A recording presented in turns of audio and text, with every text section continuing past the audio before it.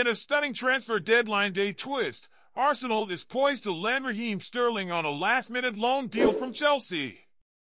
As the clock ticks down, the former Manchester City star is undergoing his medical ahead of a sensational move to the Emirates, marking a significant shift in his career and Arsenal's attacking lineup.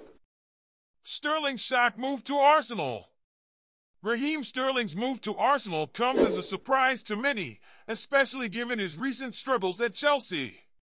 After being told he no longer fits into the plans of Chelsea's new head coach, Enzo Maresca, Sterling was left searching for a new club.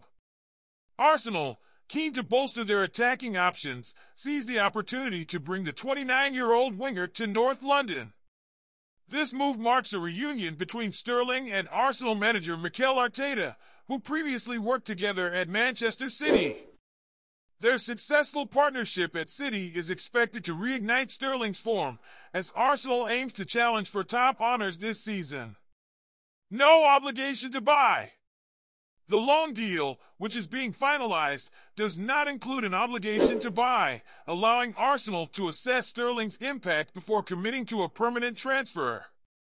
Negotiations progressed swiftly on Friday, with the two clubs agreeing on how to split Sterling's hefty £325,000 per week wages, a key factor that had initially complicated the transfer.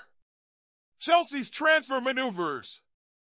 Sterling's departure from Chelsea paves the way for Jadon Sancho to join the Blues from Manchester United. The former Borussia Dortmund star has faced his own challenges at Old Trafford, falling out of favor with United's head coach, Erik ten Hag.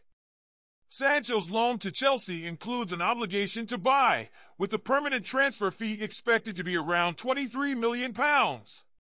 Sancho's arrival at Stamford Bridge will likely fill the void left by Sterling, offering Chelsea a fresh attacking option as they rebuild under Maresca.